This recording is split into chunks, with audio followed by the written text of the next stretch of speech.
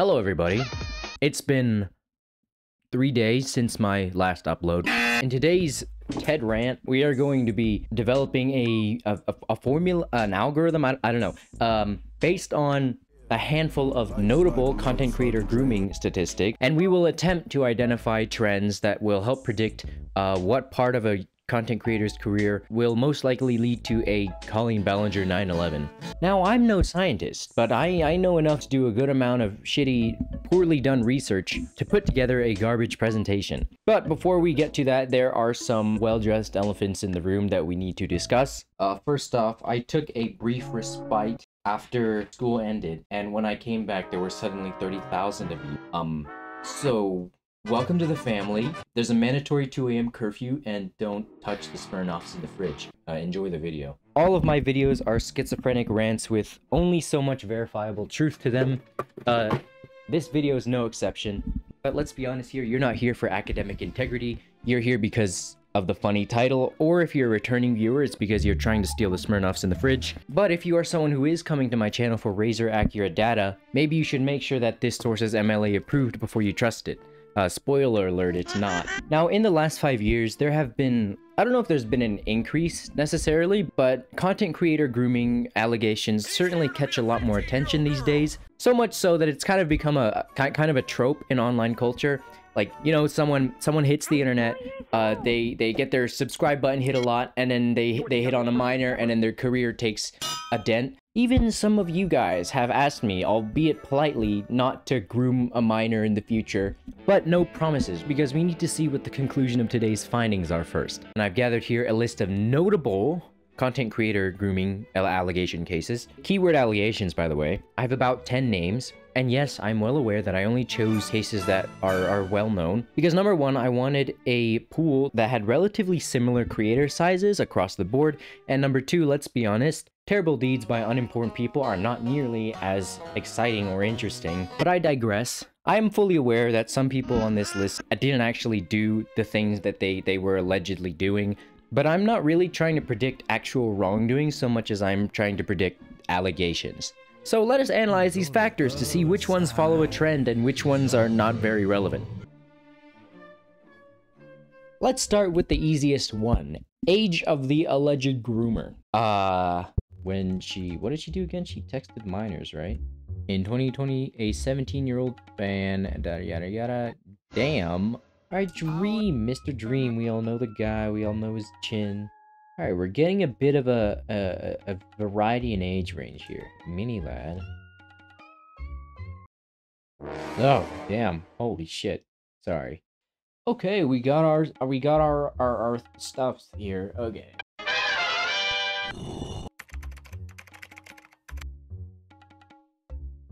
Ice cream sales. You know what? Let's do that. Now here's what I learned. The majority of it did it during their 20s. The average age was 21.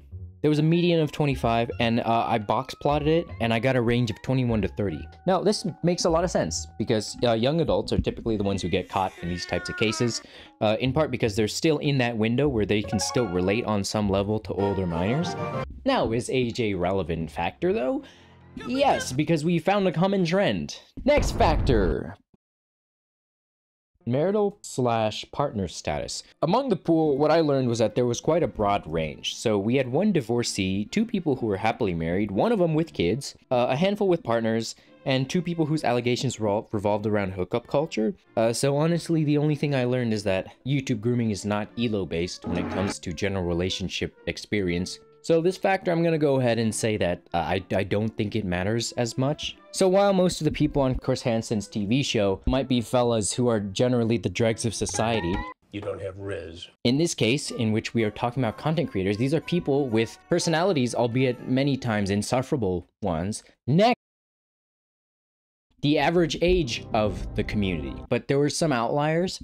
I removed EDP. Without the outlier data, this is what I learned. About half of them had the age of 16 to 20 within their demographic age range, and I got 18.5 on average, and a 15 to 21 box plot. Now, another question I had, is the age of the minor they groomed the same as their audience? And this is what I found. Based on the pool that I have, 5 out of the 10 I analyzed had an audience pool that included a lot of minors. However, there are some strings attached. The things that directly cause these kinds of events, external factors such as access to minors or being a member of Congress, don't directly cause these things. But if a creator happens to have those external factors, they are more likely to fall into something like that. Okay, so my original assumption was that this might be a contributing factor.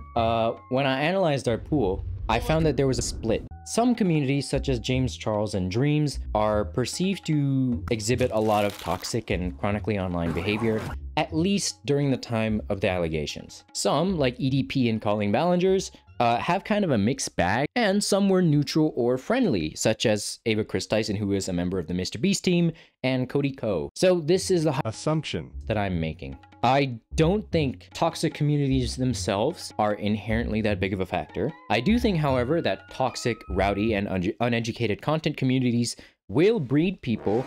That was a really poor choice of words. Let me think about that a second. I do think, however, that toxic, rowdy, and uneducated content communities will cultivate people who exhibit undesirable behavior. Toxic communities can also breed extremely loyal fans. All right, gender orientation. 8 out of the 10 that I surveyed identified as males. That is a trend. Hooray! We found another factor that matters. Next one. Size. Now, size has 2 factors attached to it, actually. The first one is obviously the size of the creator. And what I learned was, in my pool of 10, we had some outliers. So Cody Ko and Call Me Carson were both the very smallest ones. They had a sub count that was, I think, less than 1 million or even less than 500K.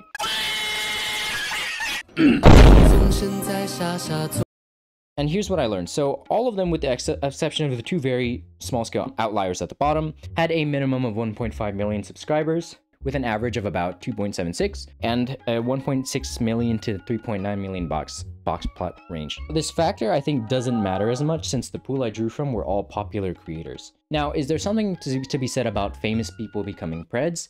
Yes, absolutely. But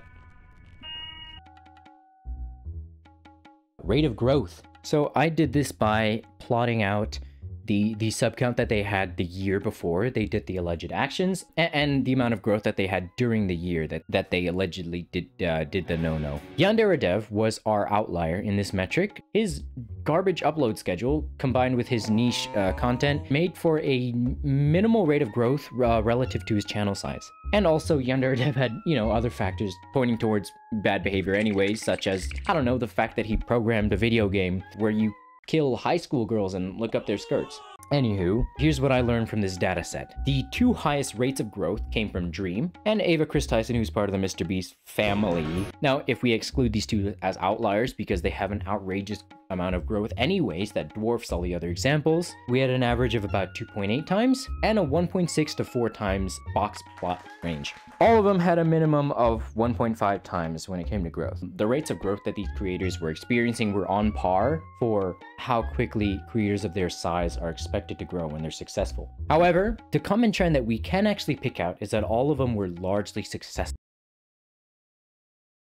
So now the year. Here's what I learned. Most of these cases occurred from 2016 to 2018. Now, is this relevant? I don't think the year specifically is a relevant factor. However, it is important to note that 2016 and 2017, and kind of just that period in general, was huge for content creation, especially on YouTube. This is back during the time where people were, especially in our generation, when we're repping content creators like they were sports stars, and that we still had shit going like YouTube Rewind and weird shit like that. So I do think that the current state of content creation culture matters, but I don't necessarily think that we're in a period in which that kind of thing will happen more often, because I think at this point, creators are a lot more careful about how they talk to their fans and who they let reach out to them.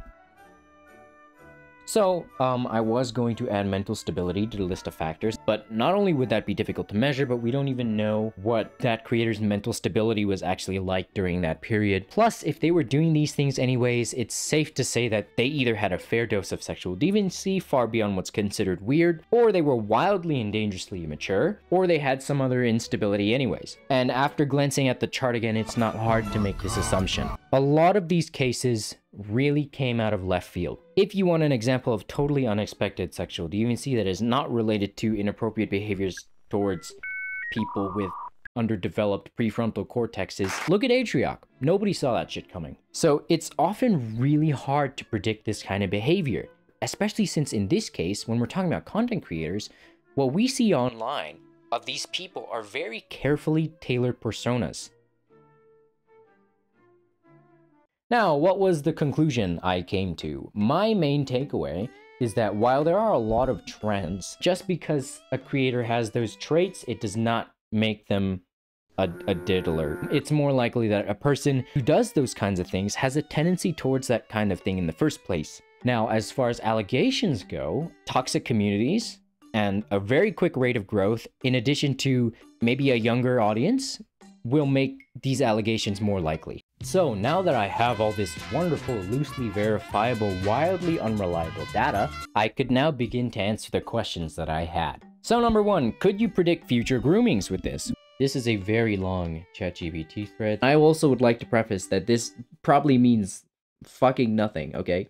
I don't think any of these people are diddling anybody. These are male creators in the 21 to 30 range who also have a large portion of minors in their audience. And so I plugged in my list and I was like, out of this list who's very loyal fans? Who in this list has a female audience of 20 or more? Who here has experienced a large surge of growth in the last 2 years? So based on those 3 questions that I asked it after the grapefruit, I said, list all the creators I named with this format. John Pork, 28, yes, no, yes, which means that yes, he has loyal fans, no, he does not have a female audience over 20%, and yes, he experienced a growth surge within the recent 2 years. And it gave me a list of 15. So the ones who ticked all 3 boxes are... okay, again, I don't think these people are gonna talk to minors, except for Call Me Carson. He kind of already did it twice, but, you know. Call Me Carson, Saikuno, Tommy Innit, Laserbeam, and Myth are the ones who tick all the boxes. And I would like to take a brief moment to reiterate, almost nothing in this video is meant to be taken seriously, if you couldn't tell. This is an idea I thought of when I was bored in painting class. And the very last question, when am I projected to groom someone? Well, let's go through the list. Am I male? Yes. 21 to 30-year-old? Yes. Does my audience have minors? No, there are barely any minors in my audience. Did I have a growth rate of at least 1.5 times since last year? We can go ahead and skip over that one. And finally, do I have a minimum of 1.5 million subs? No, I do not. But you guys have the power to change that. So if you enjoyed the video and you want to boost my odds of making the rounds on Twitter and getting into a moist critical video for the wrong reasons, hit that subscribe button and maybe one day I'll get hit by an allegation. Wow, this video was fucking terrible.